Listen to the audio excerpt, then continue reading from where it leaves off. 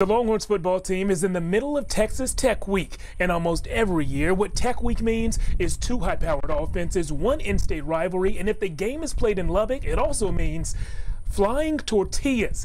For years, Red Raiders fans have tormented and confused opponents by throwing tortillas. It's a tradition that started decades ago. The origin is up for debate, but what we know for sure is the annual tortilla toss is unique, it's memorable, and it will be different with the Tech Stadium limited to 25% capacity.